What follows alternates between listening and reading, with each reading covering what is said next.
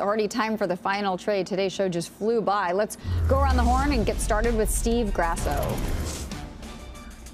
So as I alluded to, I would be a buyer of Alibaba. The U.S. and China have finally reached some sort of an agreement on accounting that takes the cloud over those Chinese-related stocks from being delisted. It's not completely gone, but it seems like it's lifted. Alibaba, buy.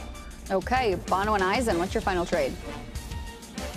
ARKK, I think it's become emblematic of high multiple growth.